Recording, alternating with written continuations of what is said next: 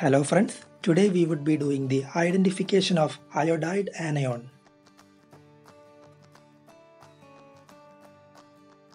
Before beginning with the test, let's look at the solid salt first.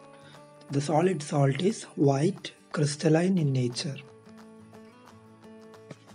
The concentrated sulfuric acid test involves adding concentrated sulfuric acid to the solid salt and placing a piece of starch iodide paper above the test tube. First we take some solid salt in the test tube. As we all know, for concentrated sulfuric acid test, we always use the solid salt. Don't take the aqueous solution. The second step is to add the concentrated sulfuric acid. And as I always say, concentrated sulfuric acid is corrosive, hence use a dropper while adding the acid into the test tube. Now we will be adding the acid to the test tube. Observe the reaction that is taking place. You can see that there is evolution of reddish brown gas, along with there is also some crystallization, that is some crystals are being formed on the walls of the test tube. You can see that in the insert video clearly.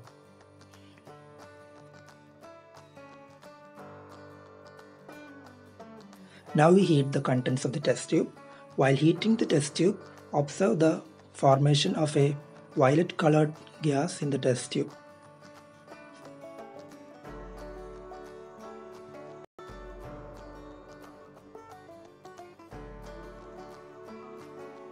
Now place a piece of starch iodide paper above the mouth of the test tube. Starch iodide is prepared by mixing starch and potassium iodide solution. Observe the change in color of the paper. You can see that there is formation of a deep blue color. Concentrated sulfuric acid reacted with the iodide to form violet colored vapors of iodine along with other compounds like hydrogen sulfide and sulfur dioxide. Iodine stains the starch blue. Other gases that are formed are hydrogen iodide, sulfur dioxide, hydrogen sulfide and water vapor. Now we move on to the confirmatory test for iodide, that is the organic layer test. The procedure for this test is same like that for bromide ions. First of all, we take the aqueous solution of the salt. The next step is to add the organic solvent. The organic solvent I am using here is chloroform. If you don't have chloroform in your lab, you can use carbon tetrachloride or carbon disulfide. On adding the chloroform, you can see that it forms a separate layer. That means chloroform is not miscible with water and it is heavier than water, and it forms a separate layer underneath the water because of the presence of heavy chloride atoms.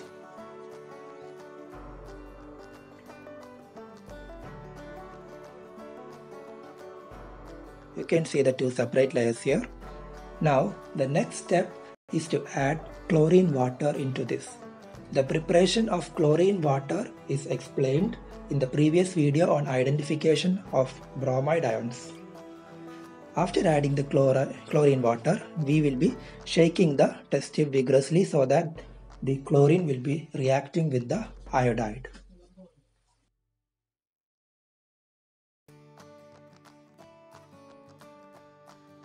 Now observe the change in color in the bottom layer of the test tube, that is the organic layer. You can see that the color has turned to a purple color, or rather a violet color.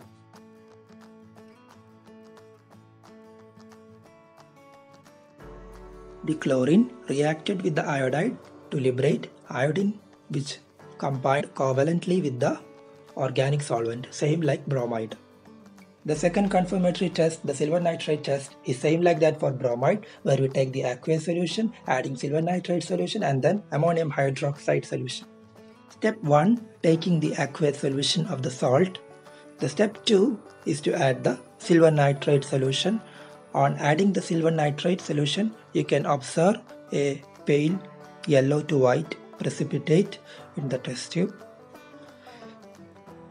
Now we will be adding excess of ammonium hydroxide and observe the test tube. You can see that even after adding the ammonium hydroxide, there is no change in the precipitate. The precipitate formed was silver iodide, which did not form any complex with ammonia, unlike the chloride and bromide did.